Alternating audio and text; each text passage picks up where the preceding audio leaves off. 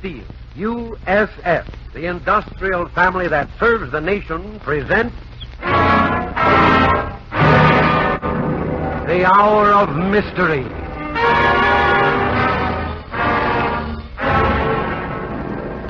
Starring tonight, Laurence, Olivier.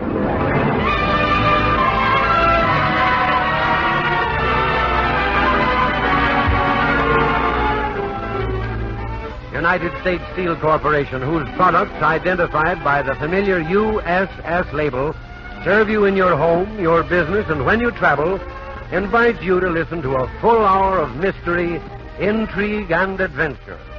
The first in our series of 13 summer programs. Our story tonight is Journey into Fear by Eric Ambler.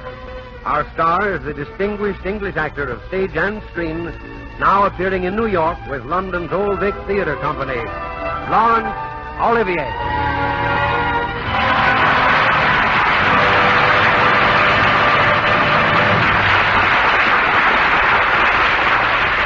Laurence Olivier as David Graham in Journey to Fear.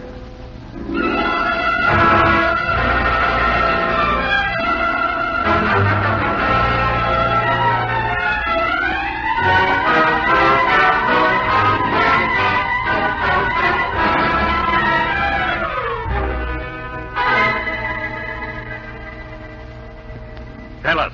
I won't. I won't. Listen to me, stupid one. We're not the local police of Gallipoli. We're the Turkish secret police. You've been caught with a knife and 2 guns in the company of a known murderer. Look around at us. There isn't a chance. You will have to tell us. You were hired to kill somebody. Who was it? Tell us. I'll tell. Quickly, then. Who was it you were going to kill? The Englishman, David Graham.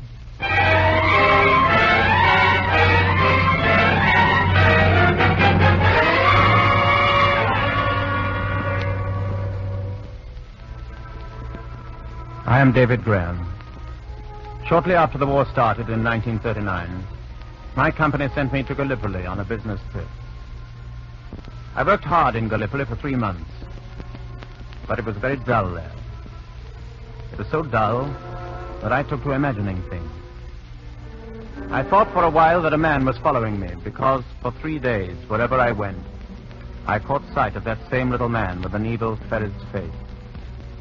But of course, this must have been all in my mind, because after a while I didn't see that man anymore.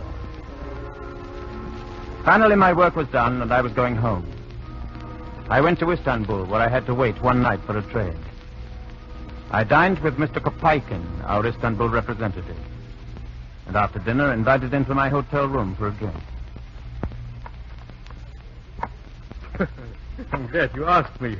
I can use the drink, Graham. Fine. And then, of course, knowing that you're in your room, I'll be sure you're safe. You're rather an old woman about my safety, Kopaikin. Well, you're a valuable man, Graham. No, but here we are. Graham, wait. Do you hear any noise inside? Of course not. Be careful. I think someone is in your room. What got into you? Here, let's go in. No, Graham, no. Listen to me. You'll have to open the door, but keep well over to the side. Don't find yourself in the doorway. Kopaikin, old man, you've got a bad case of nerves. Here. Jump, Graham, jump! Ow! Graham! Turn on the light. Get to the window. Catch it. Stop! There's no use, Graham. He's gone. Dirty little rat. All right, the door. Wait a moment. People here. Well, lucky for me you did hear that noise in here, Kopaikin. Are you all right, Graham? Oh, yes. Got me in the hand. Thank you very much. Come, let me bandage it. Come. Thanks. Here, this handkerchief will do. Oh, that's not too nasty. I should thank you, Kopaikin. You probably saved my life. Well, I said you're a very valuable man, Graham. Does it hurt? Huh? No. Oh, there. I know. I think it's all right. That feels fine. Thanks. I don't think he got away with anything. Oh, I'm sure he didn't. Bags are still locked. There was nothing much. Hey, wait a minute, Kopaikin. Why are you sure he didn't get anything? Never mind. You've been hinting mysterious things all evening. Kopaikin, did you really hear a sound in here, or did you just know somebody was waiting? Never mind. All right. Maybe I'm imagining things now. At any rate, I'd better telephone the management. No. Why not? I'm afraid they reported to the Istanbul police. What are you talking about? That's just what I want them to do. I want that dirty little thief caught. The city police must know nothing of this. Why not? This is a case for the secret police. Secret police? Exactly. Come here. Come. Look out the window. See? The man climbed up a steel framework from the terrace. He could got to any other room on this floor by the same method. Why did he pick yours? I suppose he had to pick somebody. The lock on your window was forced. It's hot tonight. Almost all the other windows are open. Why would a mere burglar select a window that was locked? Don't ask me why a burglar does anything. It wasn't a burglar. That's why I'm going to call the secret police. Get me his Molly 532. Hello? Colonel Harkey, please. Hello? Colonel Harkey? Go pipe me. Yes. Yes, just as we feared. Someone shot Graham. No, he's not serious. In fact, no. Room 261, Brentwood Terrace. Yes, I'll stay with him until you get here, yes. Kapaikin, will you tell me what all this melodrama means? It's time you were told. The man that you call a burglar came here for no other purpose than to kill you. Graham, there is a plot against your life.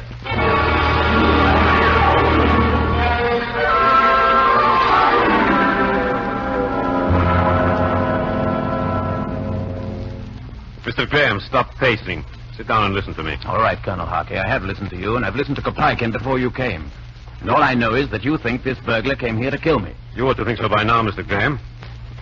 You're in the employ of Messrs. K. Durham Bliss Limited, the English armament manufacturers. Yes, I'm a naval ordnance engineer. I know it.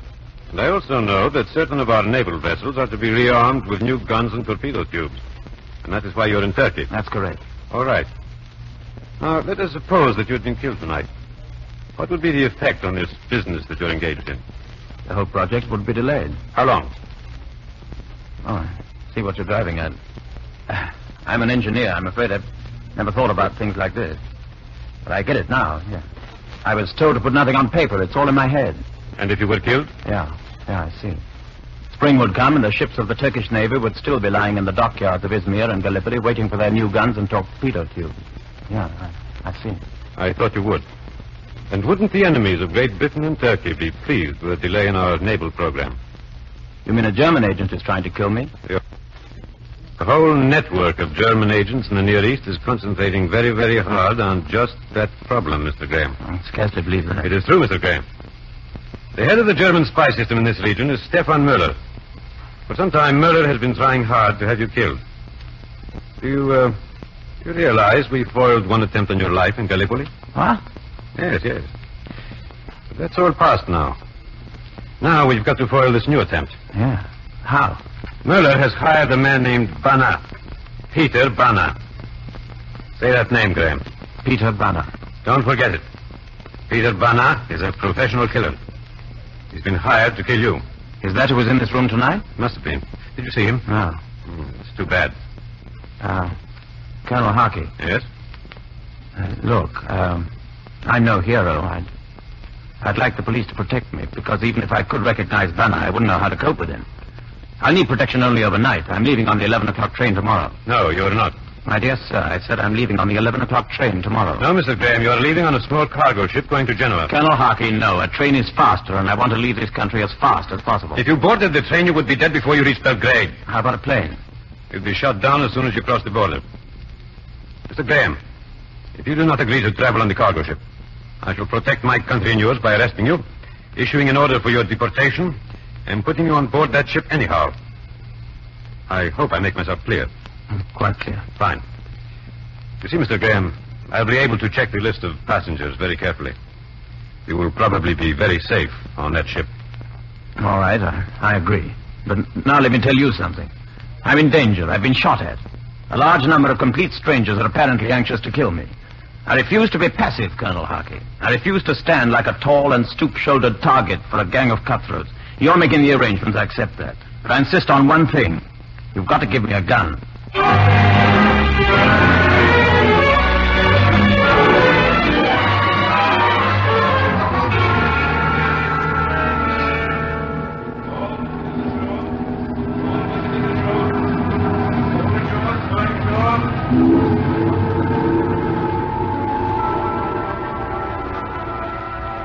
I boarded the ship the next afternoon. As I walked up the gangplank, I could feel things. Bullets, knives in my bag. I hadn't slept. Hadn't turned the light out all night. And now as I stepped from the gangplank to the deck of that miserable little ship, I felt alone and alert. I was a traveler, embarking on a journey into fear.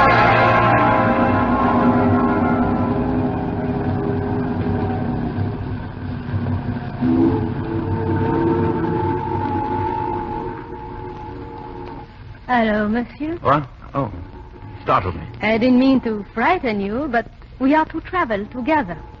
I feel we should know each other. My name is Josette. Maybe you have seen me dancing at the Turquoise. Oh, no, sorry. Your name is David Graham, is it not? How do you know that?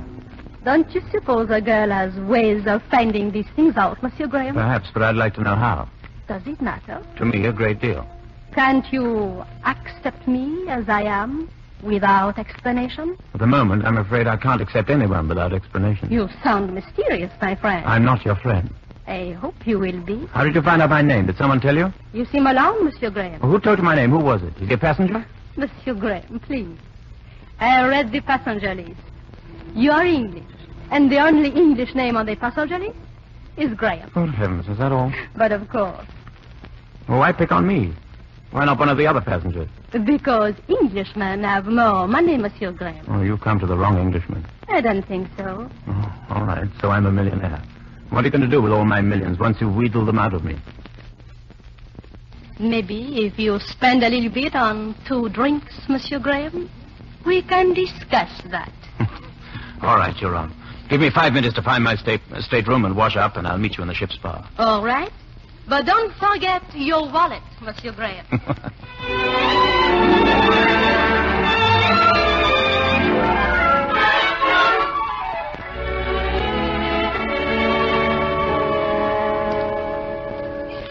It was the first time I'd laughed since Banner had shot at me in the hotel room.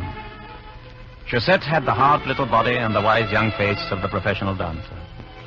And I've always had the normal emotions of the average male. I hurried to my stateroom, washed up, was about to leave for the ship's bar when I noticed an envelope fastened to my pillow slip. Mr. Graham, I have checked the passenger list. So far as I can tell, all the passengers are innocent. But we should not underestimate Stefan Möller. Make friends with no one, particularly those who seem anxious for your friendship. Signed, Colonel Harkey.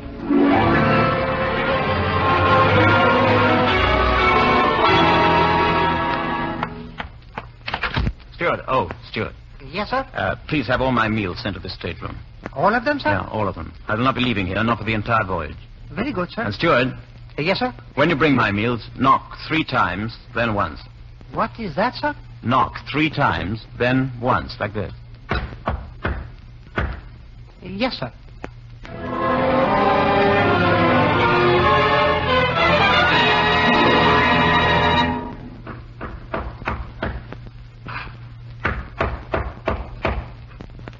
It was not the signal I'd arranged with the steward. I sat on the edge of my bunk, my hands gripping the spread, and my eyes staring at the door. Was it Peter Banner? Was it Josette? I took a quiet step toward my suitcase where my gun was. But then I heard a key inserted in the lock. Heard it slowly turning. How do you do? Who are you? My name is Covetli. What are you doing in my stateroom? Please, this is my stateroom. It is mine. Please, it is a double stateroom. It is yours and mine. Oh, there's some mistake here. Colonel Hark, a friend of mine gave me to understand that I'd be here alone. I'm sorry, I had some influence. An official of the shipping lines arranged for me to occupy this stateroom. You'll have to find another one. Oh, please. I understand there is no other one, Mr. Graham. I suppose your influential friend gave you my name, too. Naturally. Well, if you'll excuse me, Mr. Cuvetli. Oh, I do not want to drive you away. You're not. I'm going to the dining saloon for dinner.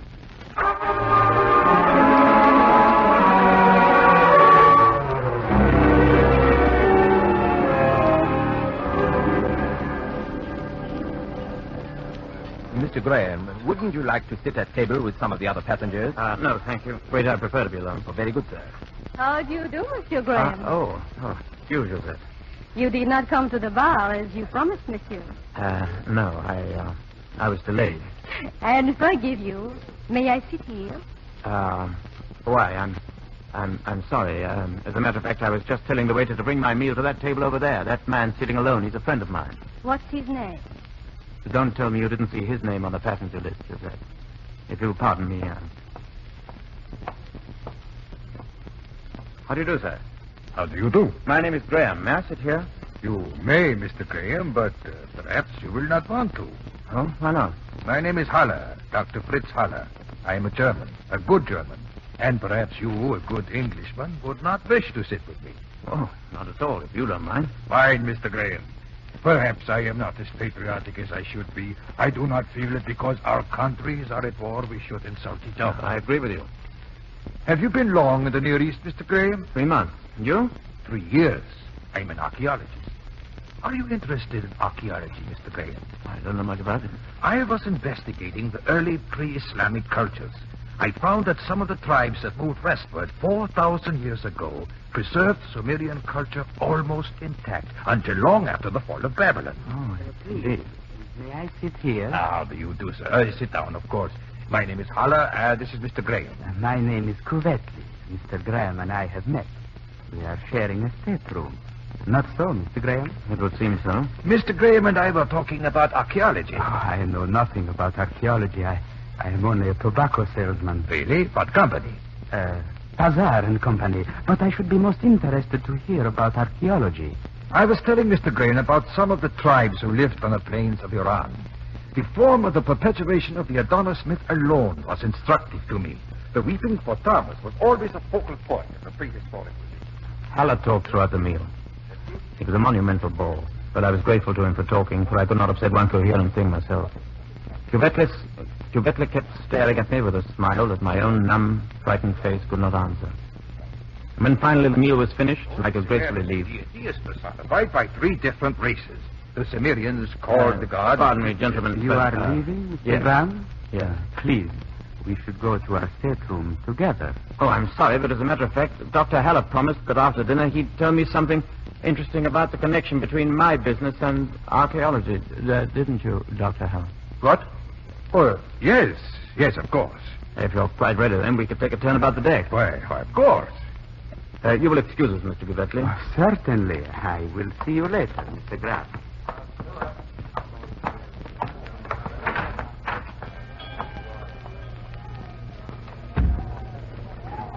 Mr. Graham, you lied to Mr. Cuvetli. You made me lie to him. I really don't understand. I'm terribly sorry, Dr. Haller, but I simply do not like the man. I wanted to be rid of him.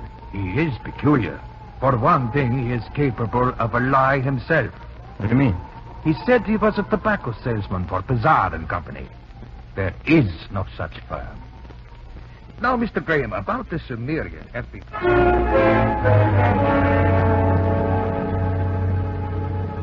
Dr. Haller and I took 2 turns around the deck, and then he retired.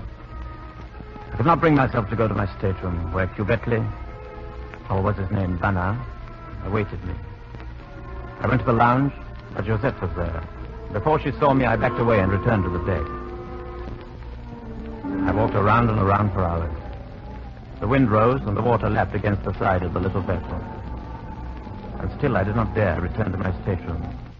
If I went there and grew tired, so that my eyes closed against my will, I might never open them. I paced the deck until nearly dawn. Twice I thought I heard someone behind me, but when I turned, there was no one there. Finally, I went wearily down the companionway and across the corridor to my stateroom door. As I fumbled for my key... Please. Oh, Cuvetli. Let me use my key, Mr. Graham. We both walk all night, eh?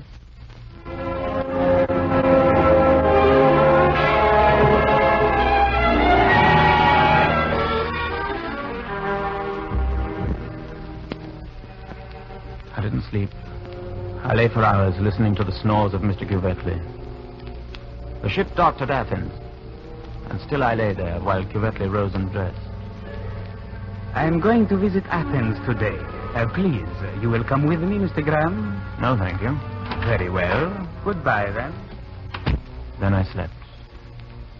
It was late in the day when I awoke. As I was dressing, Cubetley returned from his trip to Athens. Well, Mr. Graham, you should have come with me. Athens is most educational. Is that so? Yes. Have you met the new passenger? No. No, I remained here in the stateroom all day. So? The new passenger came aboard sometime during the afternoon. His name is Mivrodopoulos. Huh? And yet, it is strange. What is? Please, you must not think me fanciful, Mr. Graham. But I have the feeling I have met Mr. Mivrodopoulos before, and that then he did not call himself Mivrodopoulos. What did he call himself? Bana. Peter Bana.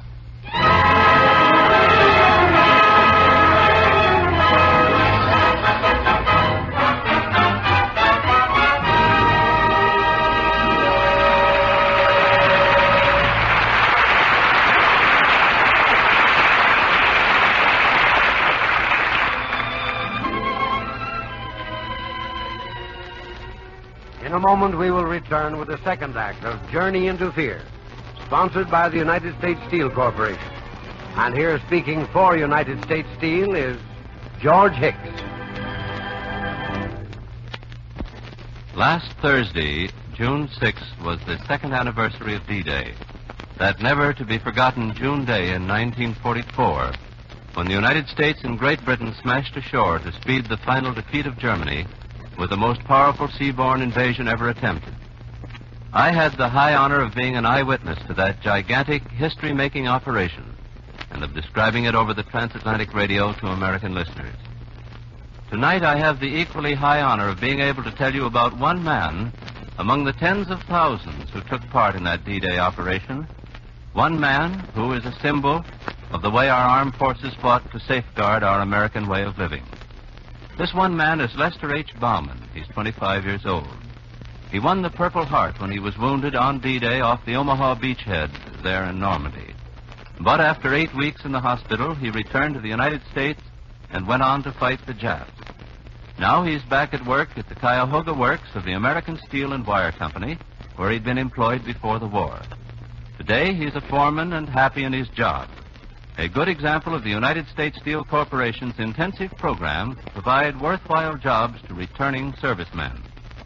Even while Lester Bauman was fighting, United States Steel was planning ways in which men like Lester, and especially those veterans who are physically handicapped, would again take their places on peacetime production lines.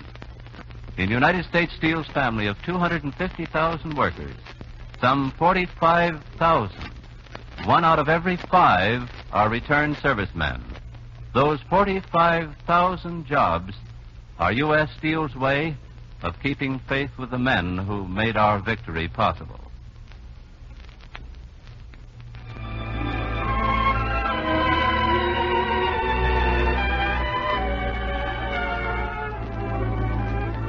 We pause briefly for station identification.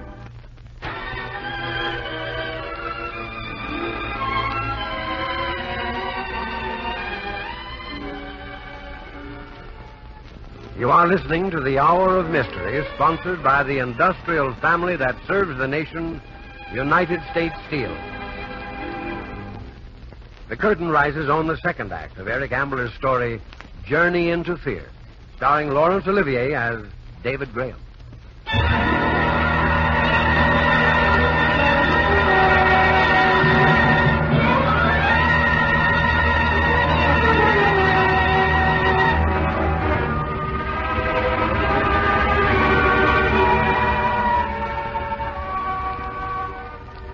Did you ever perform a whole series of complex and purposeful movements without realizing what you were doing?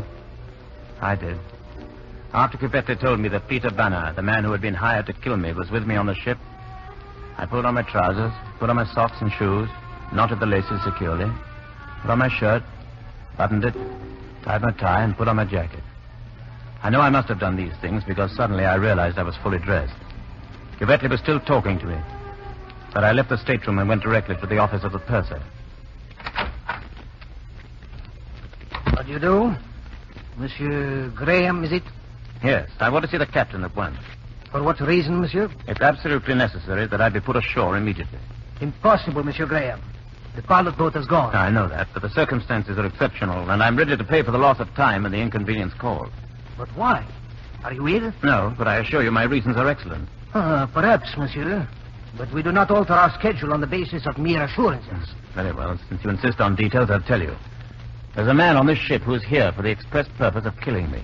Indeed, monsieur. And his name? Peter Banner. There is no one of that name on this ship, monsieur. He's traveling as Mivrodopoulos. Can you prove Mivrodopoulos is really Banner? If you radio Colonel Haki of the Turkish secret police at Istanbul, he will confirm what I say. And you think he would recognize the man at that distance, monsieur? This is no joking matter. I know what I'm talking about. Monsieur, how do you know? Do you know either Mivrodopoulos or Banner personally?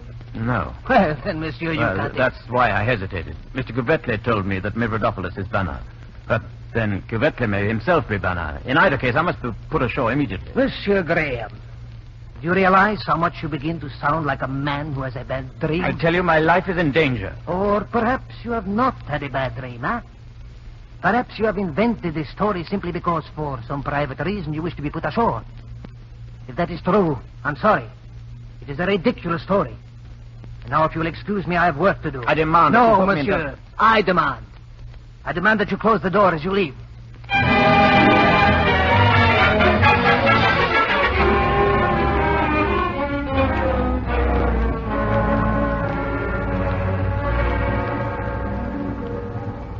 Bartender. Yes, Mr. Graham. Another whiskey and soda. Yes, sir. Well, Monsieur Graham, you even drink alone. Oh, hello, Joseph. You care to join me? I'm not sure. You've been very rude to me, you know. I'm really sorry. Won't you have a drink? Yes, thank you. Vermouth cassis. Vermouth cassis for the lady? Here, will you bring it to the little table over there in the corner? Yes, sir. Come, Joseph. So, we're going to have a tete-a-tete. Oh, you'll be more comfortable. Voila. And now you tell me why you are so nervous. Nervous? Yes, Monsieur Graham. I have seen people who are afraid before. They have a special look about them. Their faces look very small and gray around the mouth. And they cannot keep their hands still. Do I look like that? Yes. And I wonder why. Josette, have you noticed the bandage on my hand? Oh, I have a bullet wound there. you're joking. No. There are a number of people who, for business reasons, wish me dead. One of them is on this ship. Who is he? His name is Peter Banner. Then he must be traveling under another name. Yes. Banner is one of those too. Monsieur Graham, you're not joking. No. And why do you trust me with this information? Trust is not exactly the word, Josette. If you are not in league with Banner and all the rest, it can do me no harm having you know. If you are in league with them... I am not. If you are in league with them, you can tell them this from me. I'm through with waiting. Let them watch out for themselves. The ocean is as deep and cold for them as it is for me. Their flesh is as yielding to the caress of a bullet as mine. Tell Mivrodopoulos that. Tell Kuvetle that.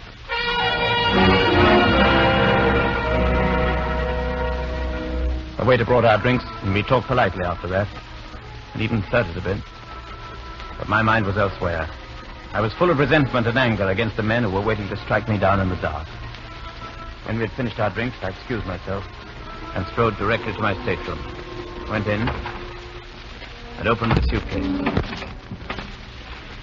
Why the devil? What the devil is it? The gun Colonel Haki had given me was gone.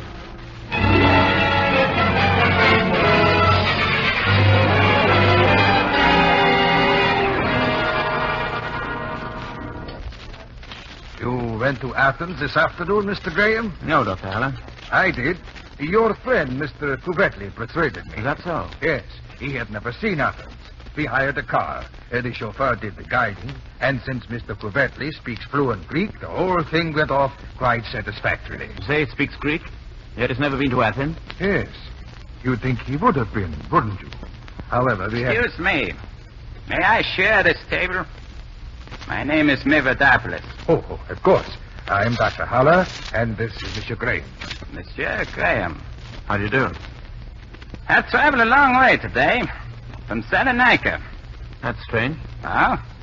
What is strange about it, Mr. Graham? Seemed to me, Mr. Mavrodopoulos, that it's easier to travel from Salonika to Genoa by train. Some people don't like trains, Mr. Graham. And then some people have special missions on ships. Perhaps. Dr. Haller, you are German? I am, but I hope, Mr. Mavrodopoulos, that we will not get into a political argument. Not at all. I like Germany. Germany and Italy. And what do you think about England? I agree with Dr. Haller. I do not like to get into a political argument. You have business in Genoa, Mr. Mavrodopoulos? Yes. I understand the thing to see in Genoa is the cemetery. Is that so?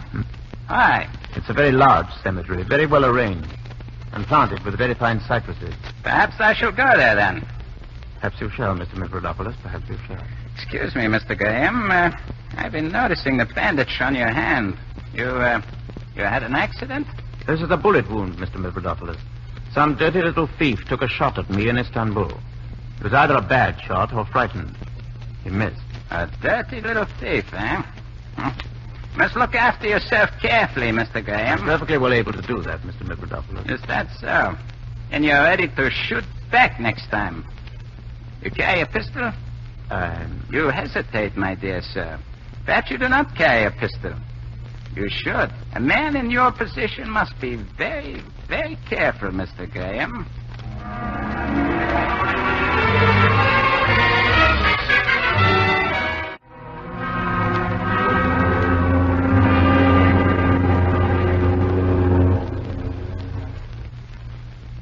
Josette. Oh, Monsieur Graham. I must talk to you. I am flattered. Perhaps you won't be. Remember what I told you this afternoon? I have been thinking of nothing else. I'm afraid for you, my friend. I said I didn't trust you. I know. I'm sorry. Well, I find I have to trust you now. What do you want me to do? Mavrodopoulos and Cuvetli are both in the lounge. I want you to see to it that they stay there. For how long? Give me an hour. What are you going to do? Josette, I can't trust you that far. I understand. You'll hold them in the lounge anyway.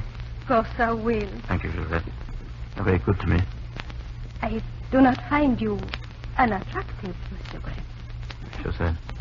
Yes? Nothing. If this were only an ordinary voyage, I'd... Why don't you kiss me anyway, Mr. Graham? You know everything, don't you? Josette.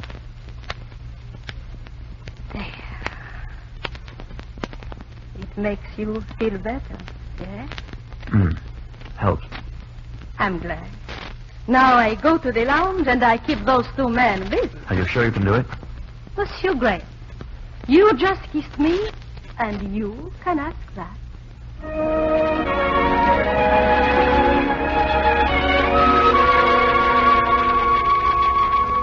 I did feel better.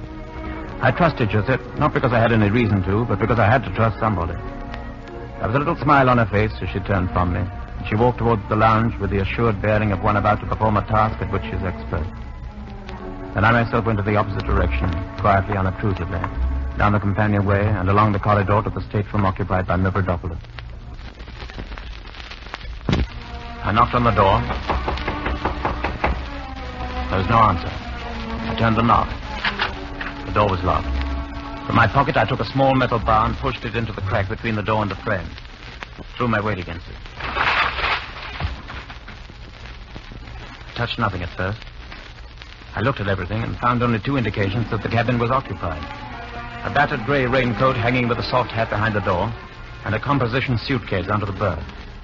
I searched the pockets of the raincoat. There was nothing there. I tried the suitcase. It was unlocked. I opened it.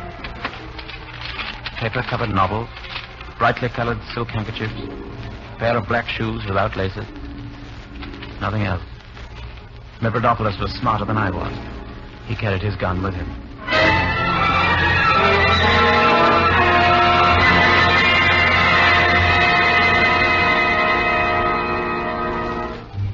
Well, there was still Cuvetli's suitcase.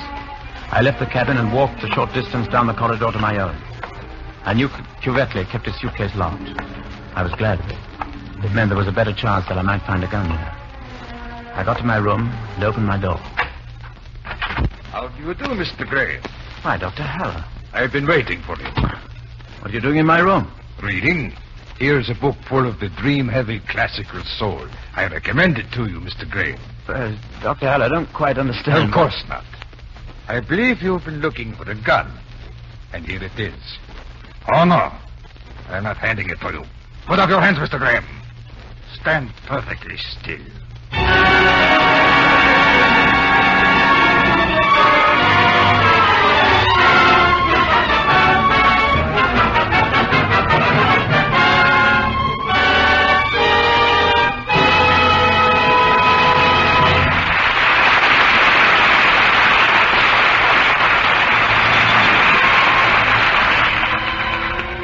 In a moment, we will return with the third act of Journey into Fear, sponsored by the United States Steel Corporation. And here again, speaking for United States Steel, is George Hicks.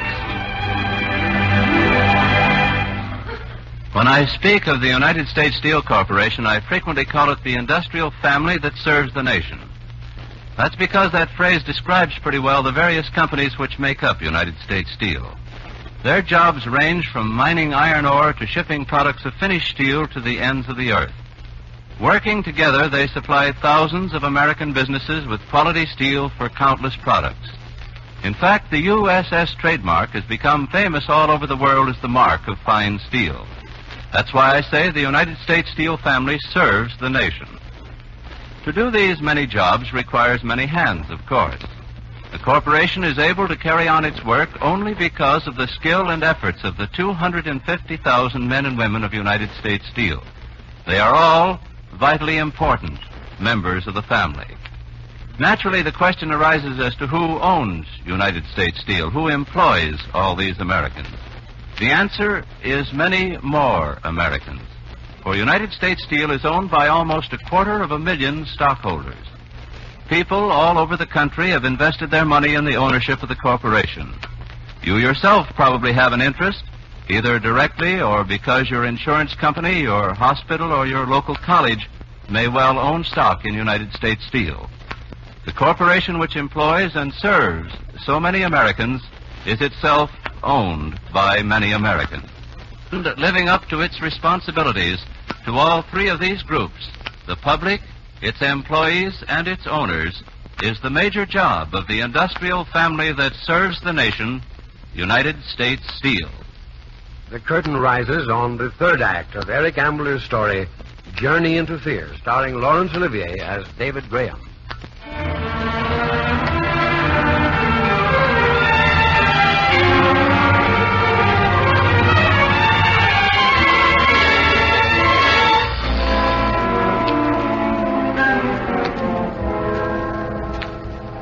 Stood still with my hands raised above my head and looked down past the barrel of the gun into the calm blue eyes of Dr. Haller.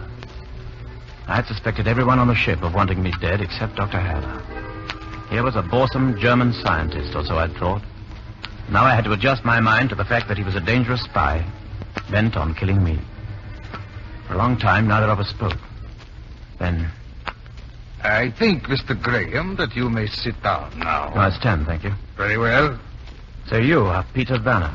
I thought from the way you talked to Mivrodopoulos tonight that you realized he is Banner. Oh, then I wonder if your name happens to be Muller. My goodness, I had no idea you were so well informed. Yes, my name is Muller. And I have business to discuss with you. Business? Yes. I like you, Mr. Graham, and yet I am compelled to be offensive. I must tell you that as things stand at present, you will be dead within a few minutes of your landing at Genoa tomorrow morning. How do you mean, as things stand at present? I mean, there is an alternative. I see. A lesser evil. Oh, scarcely an evil. A pleasant alternative.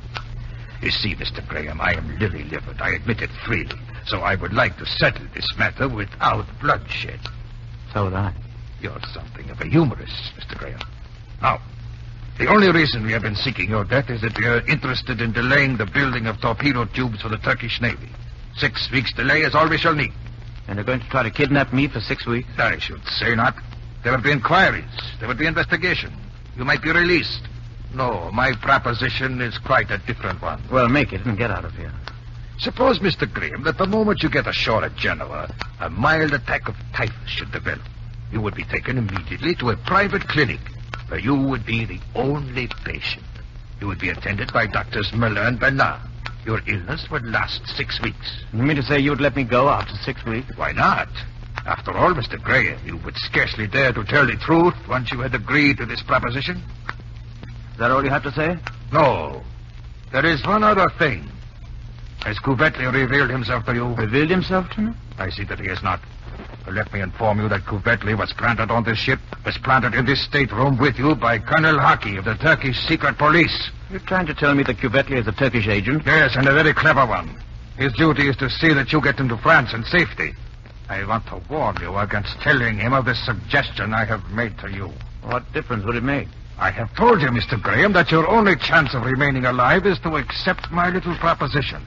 If you tell Couvetley, naturally, I cannot go through with my part of the bargain. If you tell Couvetley, you will destroy the only chance that remains to you of returning to England alive.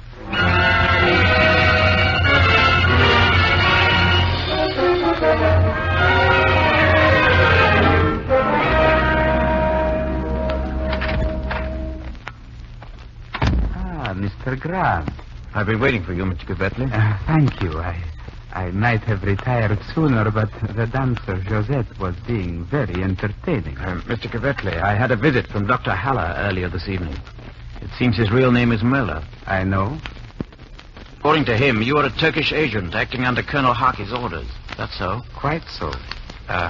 Why didn't you let me know? Because Colonel Haki has a low opinion of your ability to conceal your feelings and considered that if I wish to keep my true identity secret, I had better not tell you of it. I see. Well, before we go any further, suppose you show me your credentials. Here is a letter from Colonel Haki. Quite satisfactory. Good. Now, tell me about Müller. What did he say to you? He proposed that I pretend to get typhus when we reach Genoa. He and Mavrodopoulos... Bana. Yeah. He and Bana would take me to a clinic where I'd be the only patient and they the only doctors. Mr. Graham, it is very courageous of you to let me know about this. Frankly, I'm telling you as quickly as possible before I lose my nerve and change my mind. It is courageous anyway. Perhaps, but I'm already beginning to regret it. How can I keep these Nazis from killing me now? It is very simple. Colonel Haki anticipated that something like this would happen, and he and I hatched a plan. Early tomorrow morning, before dawn, I can leave the ship and get to Genoa on a pilot boat. Why can't I? Because you have no diplomatic passport. I have. By 6 o'clock, I can be at the Turkish consulate. Will that do any good? If you do your part properly, yes. Now, you have to go to Müller at once and tell him that you agree to his plan. What? It is the best way to keep him quiet. Then, tomorrow morning, sometime after I have left, you have to prepare your baggage, leave it with a note for the steward, and go down to stateroom number 5. That cabin is empty and unlocked. But won't Müller and Bana be looking for me? Yes, but about that time, the ship will be docking and then we have to go ashore and wait. You stay in stateroom number 5. I see what you mean. Couvetley, that's marvelous. I stay there until you with your diplomatic passport come aboard and get me. Exactly. I will have policemen with me with drawn guns. And there will be policemen on the dock with drawn guns. We'll go down the gangplank and Müller and Bana will stand watching us, unable to do anything. That's right, Mr. Graham.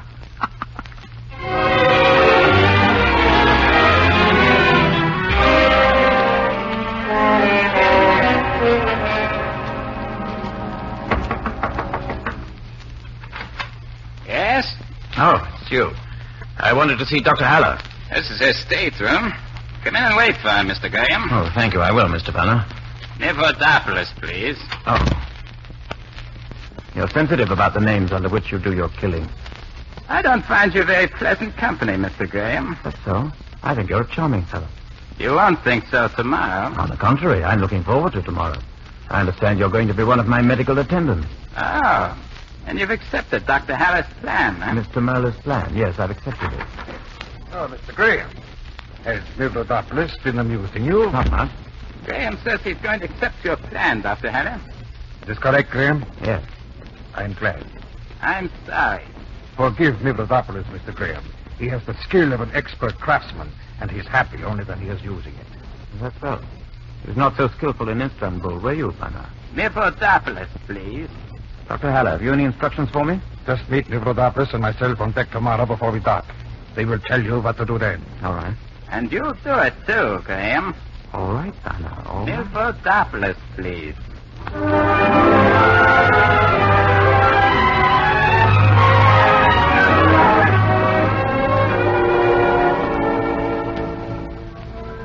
late when I got back from my talk with Muller and Banner.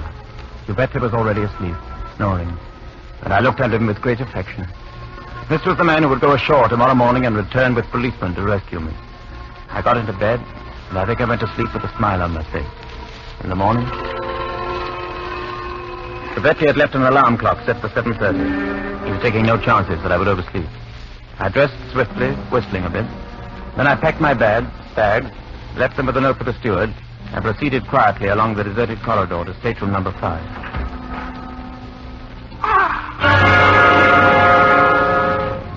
Lying across the floor of stateroom number 5, with his legs under the lower berth, and his head covered with blood, was the body of Mr. Giuseppe.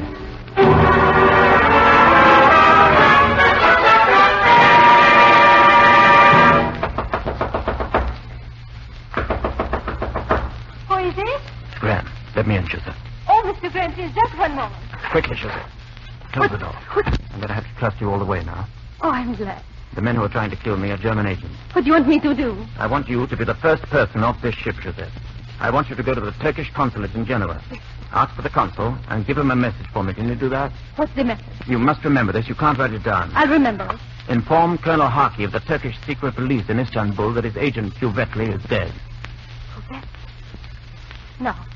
Yes. No. Yes. Tell Colonel Harkey that I'm forced to accompany German agents Muller and Banner, traveling with the passports of Dr. Haller and Mivrodopoulos. Just one moment, Mr. Gray. Why can you not go into the captain and have these men arrested? Because I was a fool, Joseph. Because I suspected Mr. Giuseppe and told the person that Giuseppe wanted me killed. Under the circumstances, they would think now that I had killed him. I see. I can take the fact. Is there any more to the matter? Yes, this is the important part. Tell them that if I do not get in touch with them by 7 o'clock tonight, that I cable my employers to send another man by plane to Turkey to do my work over again. You would be all right. You would get in touch with them. You must. No, Joseph. I'll try to escape, and I shall probably fail. I can face the fact, too. Have you a gun? Haven't even a pocket knife. Then wait. Here. Here's my little revolver. Oh, There are only 3 bullets in it. I'm sorry. I can't thank you enough, Joseph. They're my enemies too, Mr. Graham. I am French. Use my gun on them. I hope I won't have to. What do you mean? Well, they're taking me somewhere. I don't know where. They say it's Santa Margherita. They say for just 6 weeks. Can you believe them? I don't know, Joseph. It's just a chance that they may be telling the truth. I'll know by the road they take me on. Well, perhaps I'd better leave it to your packing. Just like that? Come here, Joseph. Yes. Joseph. When shall I see you again? Probably never. Are you taking the 4 o'clock express for Paris? If I escape? You are taking the 4 o'clock express for Paris. Look for me on it. All right. I am taking the 4 o'clock express to Paris. I shall find you in your compartment there. Goodbye, Joseph. Au revoir. All right. Au revoir.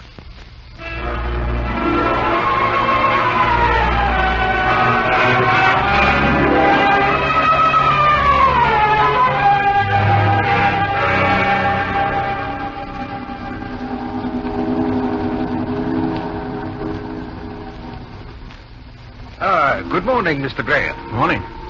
What do I call you, Haller or Muller? Haller, please. It will be pleasant to get ashore again, won't it, Mr. Graham? I hope so. Are you ready? Quite, but I haven't seen Giuseppe this morning. Haven't you? No. I hope Giuseppe doesn't spoil our little scheme. I don't think he will, Mr. Graham. You know, Dr. Haller, if Giuseppe tries anything, I think you should use force. Oh, I would hate to do that. Mivrodopoulos. Good morning. Good morning, Mr. Graham. Good morning, Peter Banner. Mivrodopoulos, please. As you will. Dr. Haller, what is your plan? We will have to go through customs separately. Mivrodopoulos and I will go first. They shall be waiting for you as you come out, Mr. Graham. I see. And I have a warning for you, Graham. Yeah? They shall be watching you as you come through customs. It will do you no good, Graham, to tell the customs officials about us. No, I wouldn't do that. You had better not. They would shoot you down on the spot. Don't worry. I want to get to Santa Margherita alive. You'd like Santa Margherita, Graham. There's a cemetery there, too.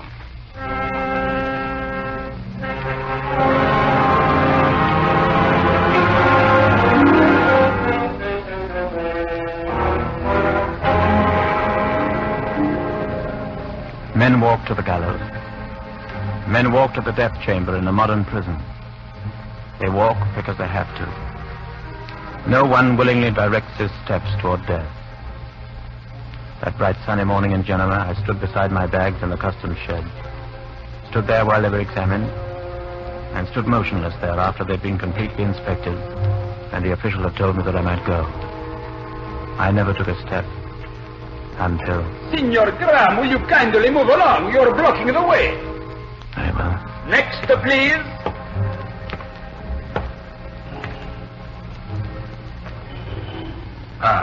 Graham. Hello, Dr. Haller. Hello, Peter Banner. I am glad you have 2 bags to carry, Graham. It will prevent any attempt at foolishness. I'm here. What do I do now? Fall in between Mavrodopoulos and myself. Good. Now, we walk slowly. You see that large American car with the chauffeur in front? They're going to take us to the hospital? It is going to take us somewhere. Yeah. Let me open the door for you, Graham. No, Mr. Graham. I'll get in first. Now, you, Graham. And now, me. There. You are snug and cozy between Bernard and myself, Mr. Graham. Good. Drive on.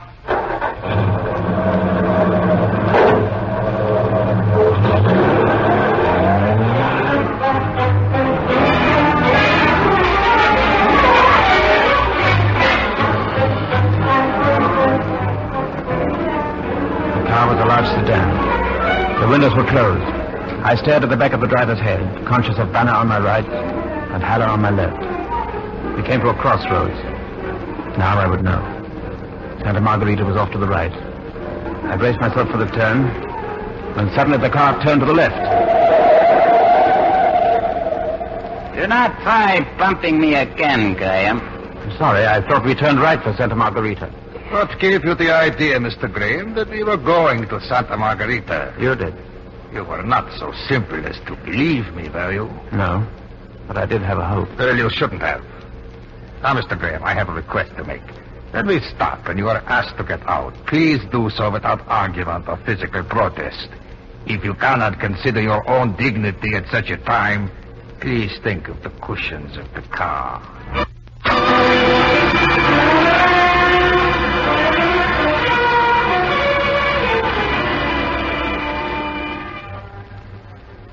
We left the outskirts of Genoa and took a left fork toward Novi Torino. I glanced at Haller. He was sitting back with his eyes closed, a man whose work for the day was done. The rest of the day was Banner. I could feel the killer's deep-set eyes on me, and I knew that his cruel, thin mouth was grinning. Banner was going to enjoy his work.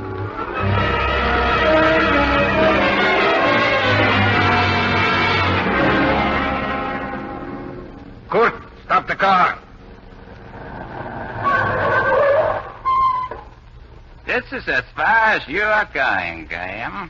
They will kindly make no fuss, Mr. Graham. I make no fuss. Let us get out, then.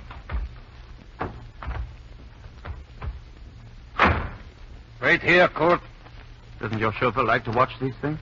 You are brave to joke at such a time, Mr. Graham. Can't we hurry this along, Haller? I have an appointment in Genoa. Sorry to inconvenience you, Banner. All right, Graham. Stand over there, near that stump. Take a cigarette? You may start a cigarette, Mr. Graham. I fired Josette's revolver full in Banner's face. And even as something horrible happened to that face, Haller's hand moved from his pocket and I shot again. It was only the chauffeur left now. The car started along the road once again and I took a wild shot.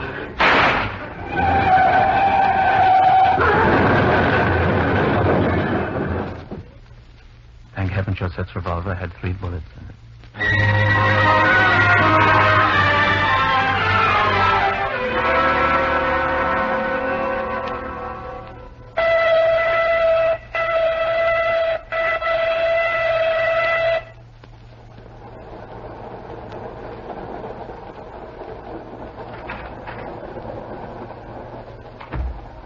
How do you do? Mademoiselle is asleep. So I see. Are you assigned to this compartment? No, I have a compartment 2 cars back, but I should like to change with you. I don't blame you. I, too, find Mademoiselle beautiful. Perhaps. But of course you are very young and won't mind changing with me. Oh, to me, you seem very old and won't mind going back to your own compartment. See here, Mademoiselle is an old friend of mine. Is that so? I intend that you become an old friend of mine, too. Young man, for the past week, expert troublemakers have been making trouble for me. I scarcely think you could improve on their methods, but perhaps I've learned something from them. I wish to travel in this compartment with Mademoiselle, and I'm going to travel in this compartment with Mademoiselle, even if I have to use the methods of an international thug. You see, here from my pocket, I draw a gun. Don't shoot. Don't tempt me. Here, let me get my bag. I'll go. You won't regret it. There's a very pretty girl of your own age in my compartment. Compartment F, 2 cars back. Yes, I'm leading, sir. I'm leading. Josette, you've been away. Of course, Monsieur Graham. Sounds very much to me as if you'd flirted with that boy. He was a very nice boy. I have your gun here, Josette. But I think I'll keep it to use on the enemy. The enemy is still looking for you? No, Josette. My enemy is any man who's looking for you. He's not going to get you, Josette. I am.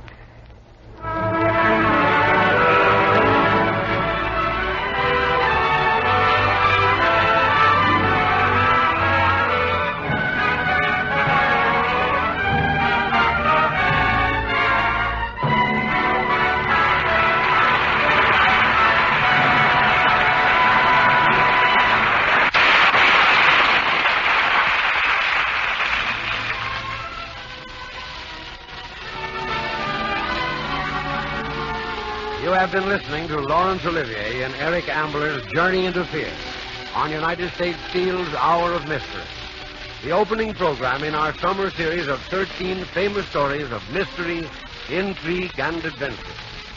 With Mr. Olivier were Mildred Clinton as Josette, Alexander Scurvy as Colonel Hackey, Guy Sorel as Courvetly, Dwight Wiest as Dr. Haller, Richard Coogan as Peter Banat, E.A. Krumschmidt as Kopaken, Robert Dryden as the purser, and Anthony Kemble Cooper as the young Englishman. Mr. Olivier's current motion picture as producer, director, and star is Shakespeare's Henry V.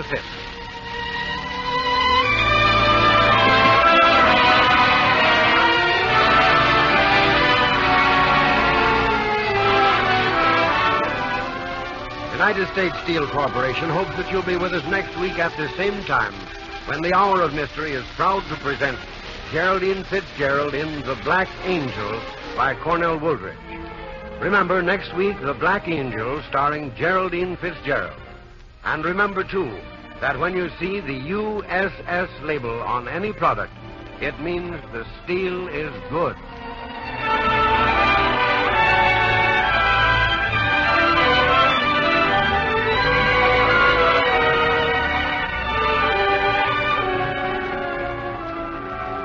Tonight's adaptation of Eric Ambler's Journey into Fear was written by Robert Senandela.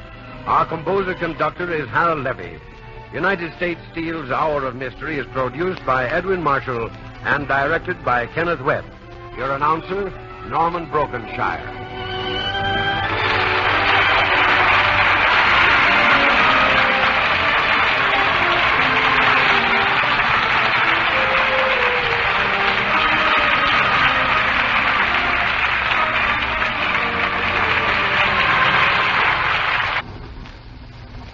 Good morning, Mr. Graham. Morning. What do I call you, Haller or Muller? Haller, please. It will be pleasant to get ashore again, won't it, Mr. Graham? I hope so. Are you ready? Quite, but I haven't seen Cuvetli this morning. Haven't you? No. I hope Cuvetli doesn't spoil our little scheme. I don't think he will, Mr. Graham. You know, Dr. Haller, if Cuvetli tries anything, I think you should use force. Oh, I would hate to do that. Livrodopoulos. Good morning. Good morning, Mr. Graham. Good morning, Peter Banner. Livrodopoulos, please. As you will. Dr. Haller, what is your plan? He will have to go through customs separately. Livrodopoulos and I will go first.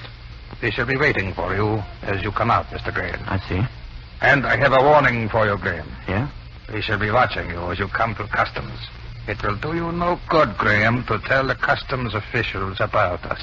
No, I wouldn't do that. You had better not. They would shoot you down on the spot. Don't worry. I want to get to Santa Margarita alive.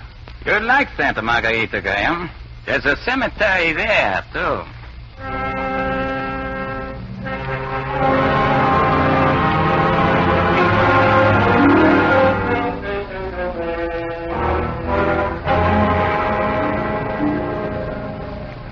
to the gallows. Men walk to the death chamber in a modern prison. They walk because they have to. No one willingly directs his steps toward death. That bright sunny morning in Genoa, I stood beside my bags in the customs shed. Stood there while they were examined, and stood motionless there after they'd been completely inspected, and the official had told me that I might go. I never took a step until... Signor Graham, will you kindly move along? You're blocking the way. Very well. Next, please.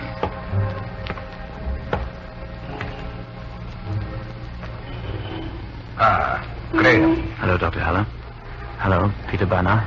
I am glad you have 2 bags to carry, Graham. It will prevent any attempt at foolishness. I'm here. What do I do now? Fall in between Mavrodopoulos and myself. Good. Now, we walk slowly. You see that large American car with the chauffeur in front? That going to take us to the hospital? It is going to take us somewhere. Yeah. Let me open the door for you, Graham. No, Mr. Graham. I'll get in first. Now, you, Graham. And now, me. There. You are snug and cozy between Bernard and myself, Mr. Graham. Good. Drive on.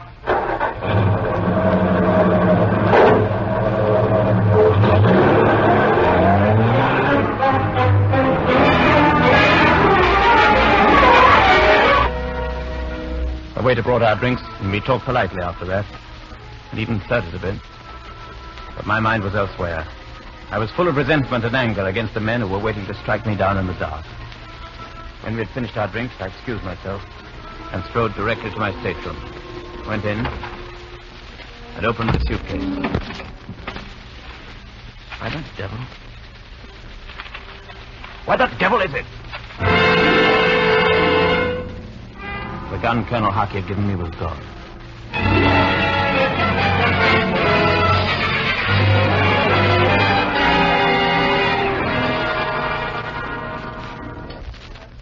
You went to Athens this afternoon, Mr. Graham? No, Dr. Haller. I did.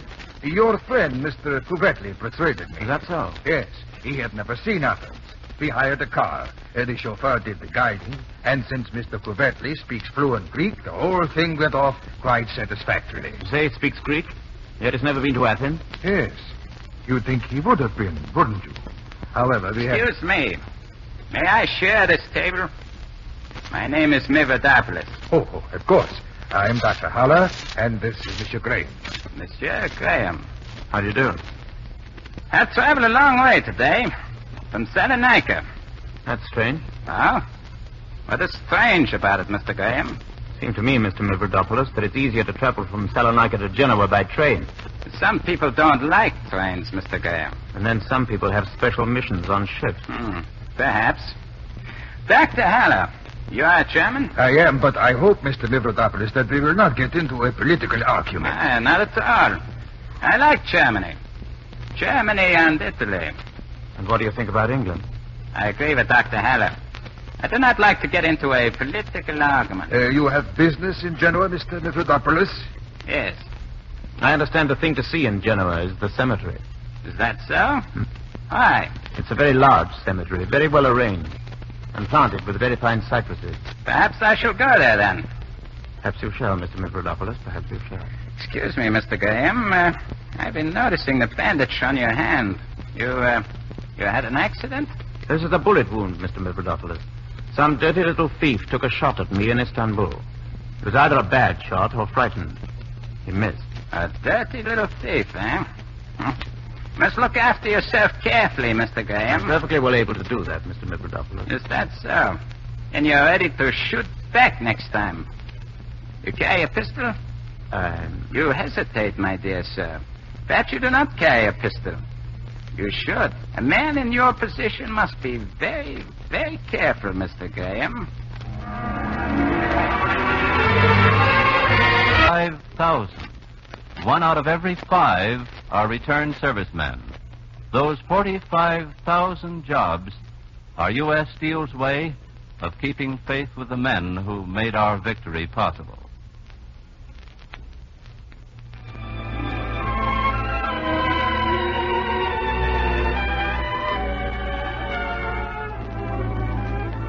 We pause briefly for station identification.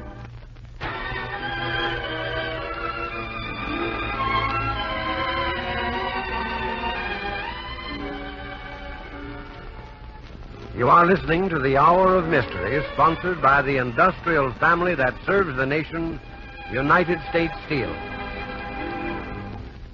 The curtain rises on the second act of Eric Ambler's story, Journey into Fear, starring Laurence Olivier as David Graham.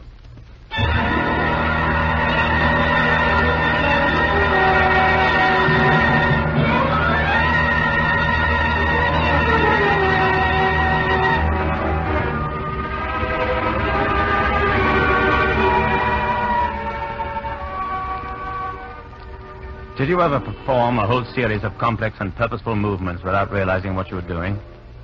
I did. After Cuvette told me that Peter Banner, the man who had been hired to kill me, was with me on the ship, I pulled on my trousers, put on my socks and shoes, knotted the laces securely, put on my shirt, buttoned it, tied my tie, and put on my jacket. I know I must have done these things because suddenly I realized I was fully dressed. Cuvette was still talking to me. But I left the stateroom and went directly to the office of the purser. What do you do? Monsieur Graham, is it? Yes, I want to see the captain at once. For what reason, monsieur? It's absolutely necessary that I be put ashore immediately. Impossible, Monsieur Graham. The pilot boat has gone. I know that, but the circumstances are exceptional, and I'm ready to pay for the loss of time and the inconvenience caused. But why? Are you ill? No, but I assure you my reasons are excellent. Perhaps, monsieur. But we do not alter our schedule on the basis of mere assurances. Very well. Since you insist on details, I'll tell you. There's a man on this ship who is here for the express purpose of killing me. Indeed, monsieur. And his name? Peter Banner. There is no one of that name on this ship, monsieur. He's traveling as Mivrodopoulos.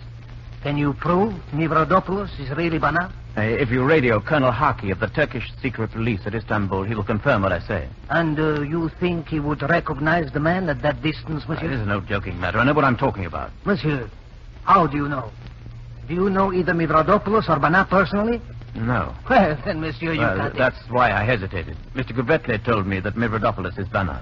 But then Cuvette may himself be Banner. In either case, I must be put ashore immediately. Monsieur Graham. Is most education. That's so? Yes. Have you met the new passenger? No. No, I remained here in the stateroom all day. So? The new passenger came aboard sometime during the afternoon. His name is Mivrodopoulos. Huh? And yet, it is strange. What is? Please, you must not think me fanciful, Mr. Graham. But I have the feeling I have met Mr. Mivrodopoulos before, and that then he did not call himself Mivrodopoulos. What did he call himself? Banner. Peter Banner.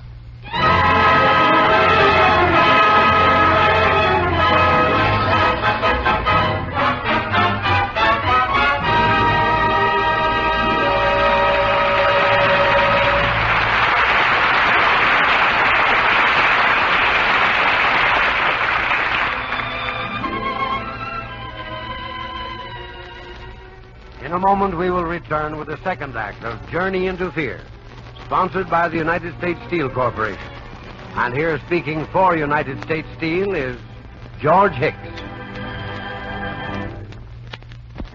Last Thursday, June 6th, was the second anniversary of D-Day. That never-to-be-forgotten June day in 1944, when the United States and Great Britain smashed ashore to speed the final defeat of Germany with the most powerful seaborne invasion ever attempted. I had the high honor of being an eyewitness to that gigantic, history-making operation and of describing it over the transatlantic radio to American listeners. Tonight, I have the equally high honor of being able to tell you about one man among the tens of thousands who took part in that D-Day operation, one man who is a symbol of the way our armed forces fought to safeguard our American way of living. This one man is Lester H. Bauman. He's 25 years old. He won the Purple Heart when he was wounded on D-Day off the Omaha beachhead there in Normandy. But after 8 weeks in the hospital, he returned to the United States and went on to fight the Japs. Now he's back at work at the Cuyahoga Works of the American Steel and Wire Company, where he'd been employed before the war. Today, he's a foreman and happy in his job. A good example of the United States Steel Corporation's intensive program to provide worthwhile jobs to returning servicemen. Even while Lester Bauman was fighting, United States Steel was planning ways in which men like Lester, and especially those veterans who are physically handicapped, would again take their places on peacetime production lines. In United States Steel's family of 250,000 workers, some 45,000, 1 out of every 5, are returned servicemen. Those 45,000... While I didn't see that man anymore. Finally, my work was done, and I was going home. I went to Istanbul, where I had to wait one night for a train. I dined with Mr. Kopeikin, our Istanbul representative, and after dinner invited him to my hotel room for a drink. I'm glad you asked me. I can use the drink, Graham. Fine. And then, of course, knowing that you're in your room, I'll be sure you're safe.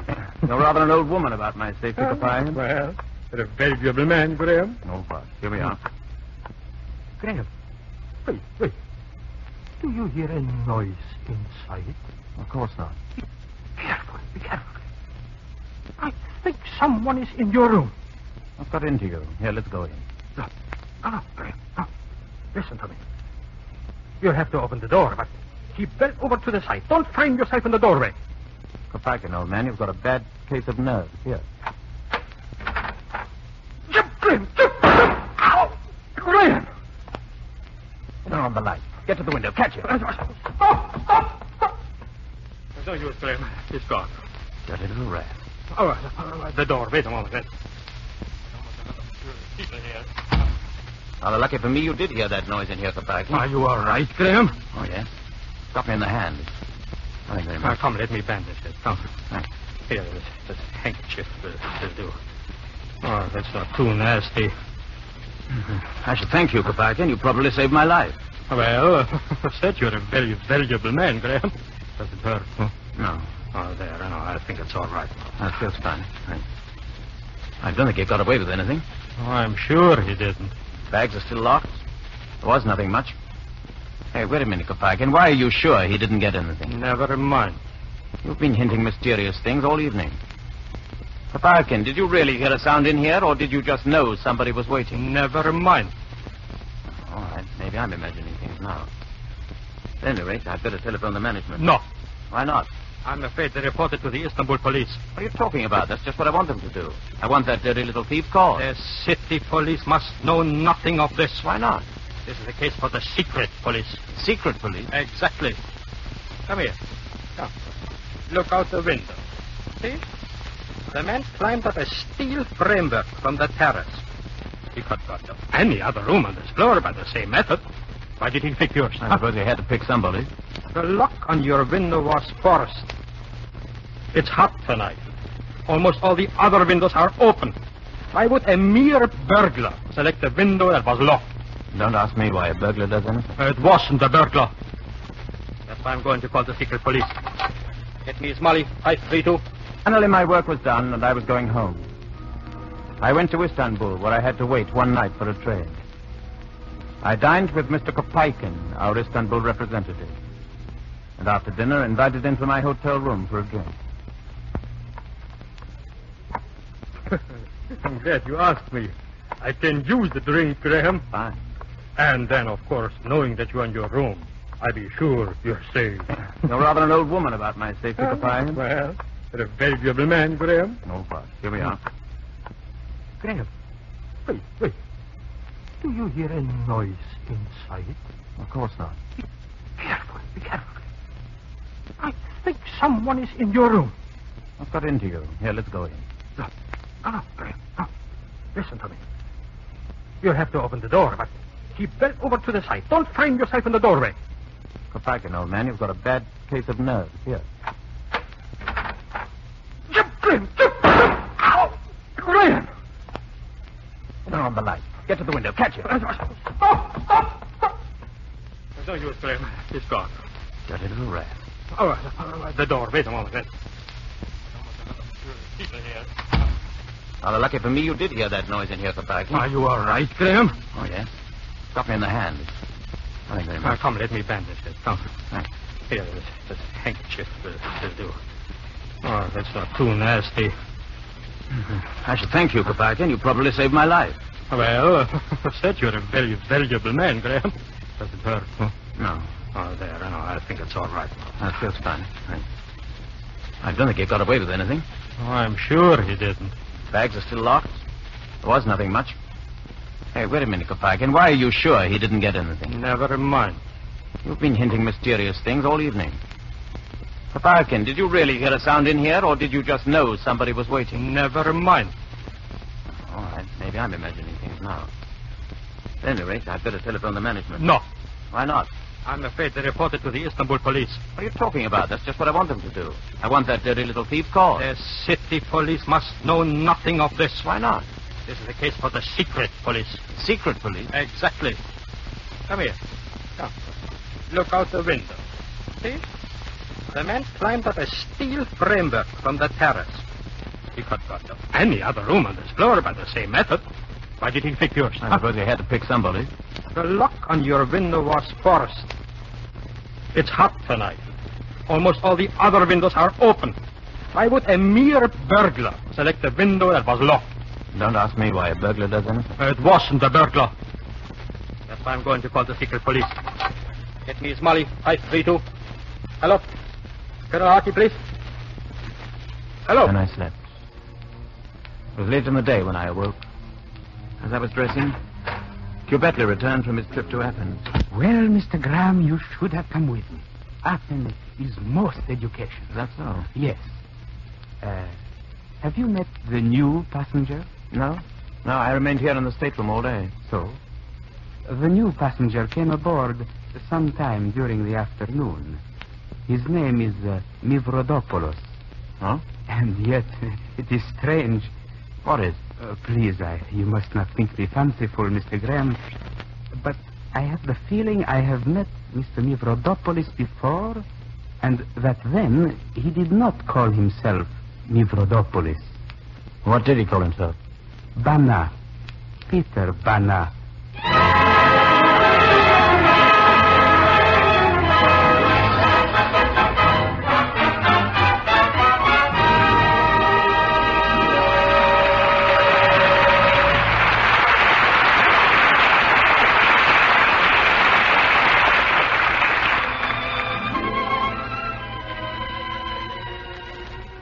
In a moment, we will return with the second act of Journey into Fear, sponsored by the United States Steel Corporation.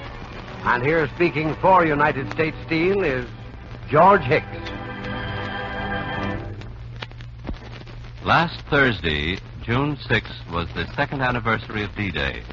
That never-to-be-forgotten June day in 1944, when the United States and Great Britain smashed ashore to speed the final defeat of Germany with the most powerful seaborne invasion ever attempted.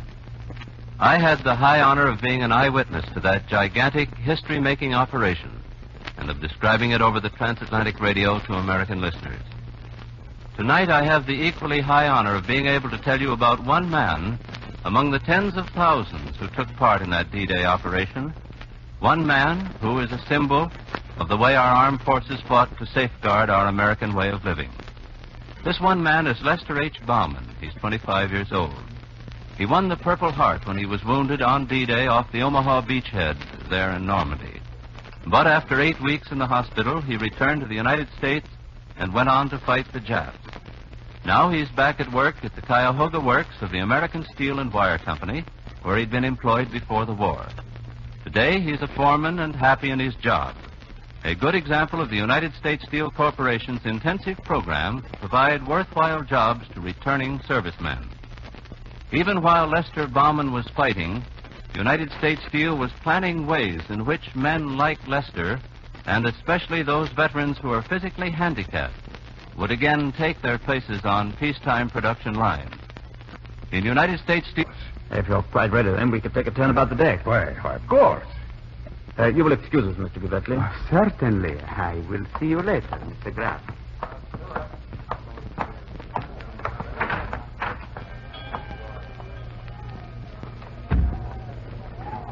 Mr. Graham, you lied to Mr. Bentley. You made me lie to him. I really don't understand. I'm terribly sorry, Dr. Haller, but I simply do not like the man. I wanted to be rid of him. He is peculiar. For one thing, he is capable of a lie himself. What do you mean?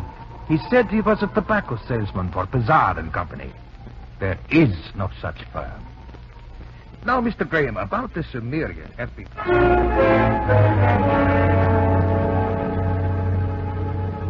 Dr. Haller and I took 2 turns around the deck, and then he retired. I could not bring myself to go to my stateroom, where Cuvetli, or was his name, Banner, awaited me. I went to the lounge, but Josette was there. Before she saw me, I backed away and returned to the deck. I walked around and around for hours. The wind rose, and the water lapped against the side of the little vessel. And still I did not dare return to my stateroom. If I went there and grew tired, so that my eyes closed against my will, I might never open them. I paced the deck until nearly dawn. Twice I thought I heard someone behind me, but when I turned, there was no one there. Finally, I went wearily down the companionway and across the corridor to my stateroom door. As I fumbled for my key... Please. Oh, let me use my key, Mr. Graham. We both walk all night, eh?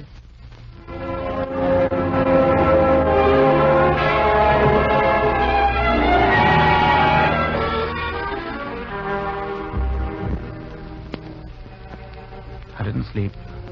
I lay for hours listening to the snores of Mr. Cuvetli. The ship docked at Athens, and still I lay there while Cuvetli rose and dressed. I am going to visit Athens today. Please, you will come with me, Mr. Graham? No, thank you. Very well. Goodbye, then. Then I slept. It was late in the day when I awoke. As I was dressing, Cuvetli returned from his trip to Athens. Well, Mr. Graham, you should have come with me. Athens is most educational. Is that so? Yes. Have you met the new passenger? No. No, I remained here in the stateroom all day. So? The new passenger came aboard sometime during the afternoon. His name is Mivrodopoulos. Huh? And yet, it is strange. What is? Please, you must not think me fanciful, Mr. Graham. But I have the feeling I have met Mr. Mivrodopoulos before, and went on to fight the Japs. Now he's back at work at the Cuyahoga Works of the American Steel and Wire Company, where he'd been employed before the war. Today, he's a foreman and happy in his job. A good example of the United States Steel Corporation's intensive program to provide worthwhile jobs to returning servicemen. Even while Lester Bauman was fighting, United States Steel was planning ways in which men like Lester, and especially those veterans who are physically handicapped, would again take their places on peacetime production lines. In United States Steel's family of 250,000 workers, some 45,000, 1 out of every 5 are returned servicemen. Those 45,000 jobs are U.S. Steel's way of keeping faith with the men who made our victory possible.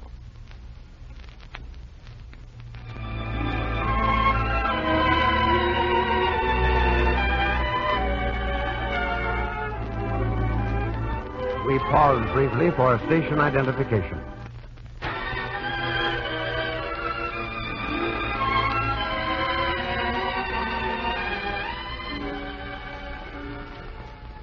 You are listening to the Hour of Mystery, sponsored by the industrial family that serves the nation, United States Steel.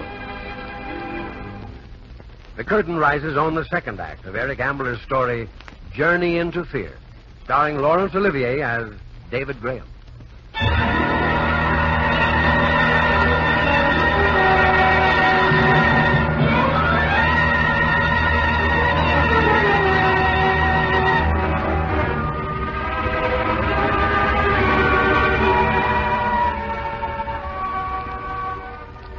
Did you ever perform a whole series of complex and purposeful movements without realizing what you were doing? I did. After Cuvetli told me that Peter Banner, the man who had been hired to kill me, was with me on the ship, I pulled on my trousers, put on my socks and shoes, knotted the laces securely, put on my shirt, buttoned it, tied my tie, and put on my jacket. I know I must have done these things because suddenly I realized I was fully dressed. Yvetli was still talking to me. But I left the stateroom and went directly to the office of the purser. What do you do? Monsieur Graham, is it? Yes, I want to see the captain at once. For what reason, monsieur? It's absolutely necessary that I be put ashore immediately. Impossible, Monsieur Graham. The pilot boat has gone. I know that, but the circumstances are exceptional, and I'm ready to pay for the loss of time and the inconvenience caused. But why? Are you ill? No, but I assure you my reasons are excellent. Perhaps, monsieur. But we do not alter our schedule on the basis of mere assurances. Very well. Since you insist on details, I'll tell you. There's a man on this ship who's here to protect me, because even if I could recognize Vanna, I wouldn't know how to cope with him. I'll need protection only overnight. I'm leaving on the 11 o'clock train tomorrow. No, you're not. My dear sir, I said I'm leaving on the 11 o'clock train tomorrow. No, Mr. Graham, you're leaving on a small cargo ship going to Genoa. Colonel Harkey, no. A train is faster, and I want to leave this country as fast as possible. If you boarded the train, you would be dead before you reached Belgrade. How about a plane? You'd be shot down as soon as you cross the border. Mr. Graham, if you do not agree to travel on the cargo ship, I shall protect my country and yours by arresting you, issuing an order for your deportation, and putting you on board that ship anyhow. I hope I make myself clear. Quite clear. Fine. You see, Mr. Graham, I'll be able to check the list of passengers very carefully. You will probably be very safe on that ship. All right, I agree. But now let me tell you something. I'm in danger. I've been shot at. A large number of complete strangers are apparently anxious to kill me. I refuse to be passive, Colonel Harkey. I refuse to stand like a tall and stoop-shouldered target for a gang of cutthroats. You're making the arrangements, I accept that. But I insist on one thing. You've got to give me a gun.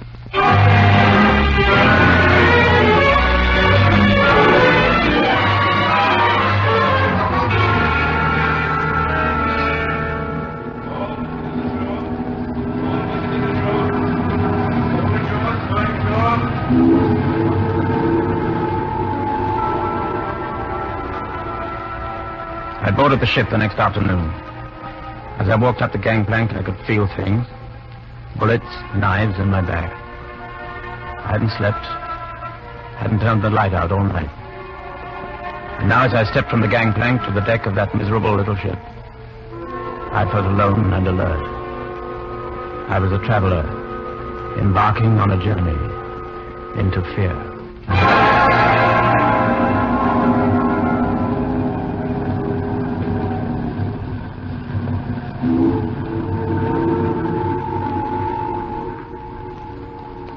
Hello, monsieur. What? Oh, startled me. I didn't mean to frighten you, but we are to travel together. I feel we should know each other. My name is Josette. Maybe you have seen me dancing at the Turquoise. Oh, no, sorry. Your name is David Graham, is it not? How do you know that? Don't you suppose a girl has ways of finding these things out, Monsieur Graham? Perhaps, but I'd like to know how. Does it matter? To me, a great deal. Can't you accept me as I am without explanation? At the moment, I'm afraid I can't accept anyone without explanation. You sound mysterious, my friend. I'm not your friend. I hope you will be. How did you find out my name? Did someone tell you? You seem alarmed, Monsieur Graham. Well, who told you my name? Who was it? Is he a passenger? Monsieur Graham, please. I read the passenger list. You are English, and the only English name on the passenger list is... You can leave the ship and get to Genoa on a pilot boat. Why can't I? Because you have no diplomatic passport. I have. By 6 o'clock, I can be at the Turkish consulate. Will that do any good? If you do your part properly, yes. Now, you have to go to Muller at once and tell him that you agree to his plan. What? It is the best way to keep him quiet. Then, tomorrow morning, sometime after I have left, you have to prepare your baggage, leave it with a note for the steward, and go down to stateroom number 5. That cabin is empty and unlocked. But won't Muller and Vanna be looking for me? Yes, but about that time, the ship will be docking, and then we have to go ashore and wait. You stay in stateroom number 5. I see what you mean. Yvetli, that's marvelous. I stay there until you, with your diplomatic passport, come aboard and get me. Exactly. I will have policemen with me, with drawn guns. And there will be policemen on the dock with drawn guns. We'll go down the gangplank, and Muller and Vanna will stand watching us, unable to do anything. That's right, Mr. Graham.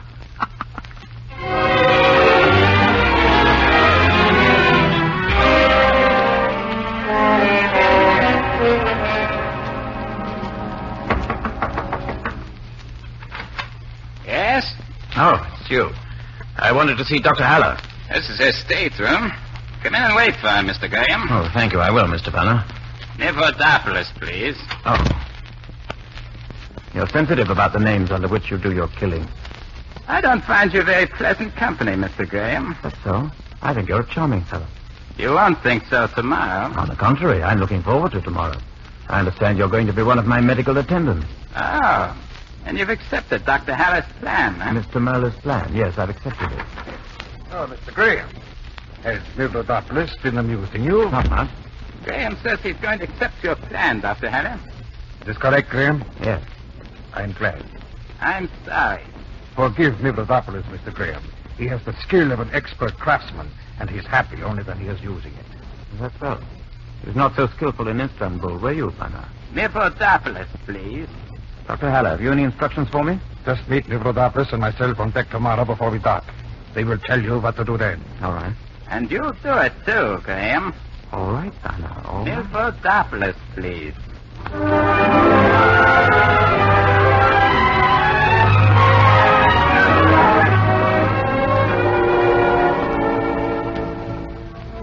It was late when I got back from my talk with Muller and Banner.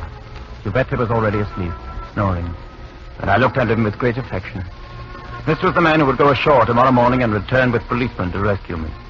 I got into bed, and I think I went to sleep with a smile on my face. In the morning, Giuseppe had left an alarm clock set for 7:30. He was taking no chances that I would oversleep. I dressed swiftly, whistling a bit. So Many Americans is itself owned by many Americans. And living up to its responsibilities to all three of these groups, the public, its employees, and its owners, is the major job of the industrial family that serves the nation, United States Steel. The curtain rises on the third act of Eric Ambler's story, Journey into Fear, starring Laurence Olivier as David Graham.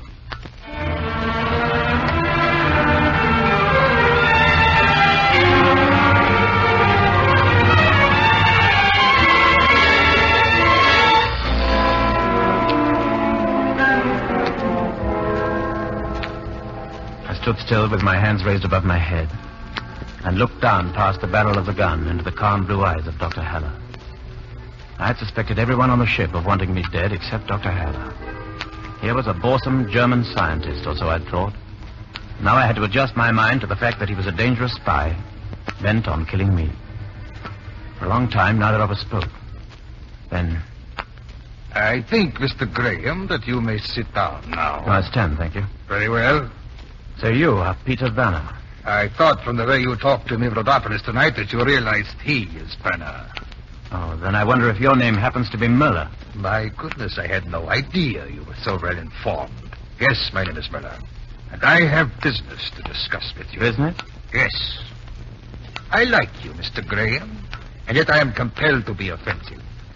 I must tell you that as things stand at present, you will be dead within a few minutes of your landing at Genoa tomorrow morning. How do you mean, as things stand at present? I mean, there is an alternative. I see. A lesser evil. Oh, scarcely an evil. A pleasant alternative. You see, Mr. Graham, I am lily-livered. I admit it freely. So I would like to settle this matter without bloodshed. So would I. You're something of a humorist, Mr. Graham. Now, the only reason we have been seeking your death is that we are interested in delaying the building of torpedo tubes for the Turkish Navy. 6 weeks delay is all we shall need. And they're going to try to kidnap me for 6 weeks? I should say not. There would be inquiries. There would be investigation. You might be released. No, my proposition is quite a different one. Well, make it and get out of here. Suppose, Mr. Graham, that the moment you get ashore at Genoa, a mild attack of typhus should develop. You would be taken immediately to a private clinic where you would be the only patient. You would be attended by Doctors Muller and Bernard. Your illness would last 6 weeks. You mean to say you would let me go after 6 weeks? Why not? After all, Mr. Graham, you would scarcely dare to tell the truth once you had agreed to this proposition. Is that all you have to say? No. There is one other thing. Has Couvetli revealed himself to you? Revealed himself to me? I see that he has not. A very pretty girl of your own age in my compartment. Compartment F, 2 cars back. Yes, I'm leading, sir. I'm leading. That you've been away. Of course, Monsieur Graham. Sounds very much to me as if you flirted with that boy. He was a very nice boy. I have your gun here, Josette. But I think I'll keep it to use on the enemy. The enemy is still looking for you? Oh, Joseph. My enemy is any man who is looking for you. He's not going to get you, Joseph. I am.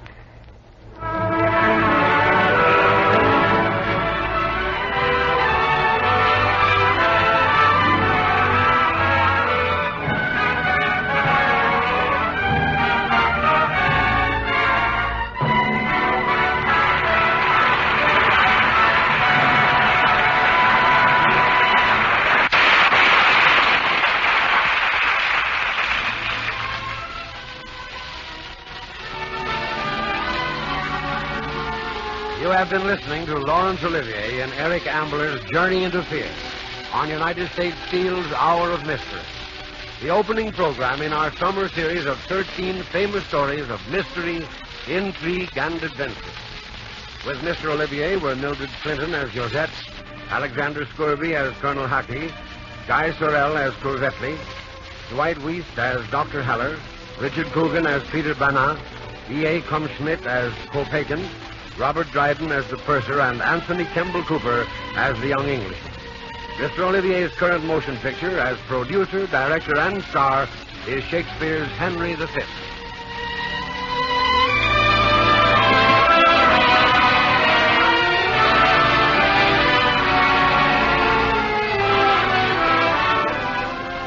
United States Steel Corporation hopes that you'll be with us next week at the same time when the Hour of Mystery is proud to present Geraldine Fitzgerald in The Black Angel by Cornell Woolridge. Remember, next week, The Black Angel starring Geraldine Fitzgerald. And remember, too, that when you see the USS label on any product, it means the steel is good.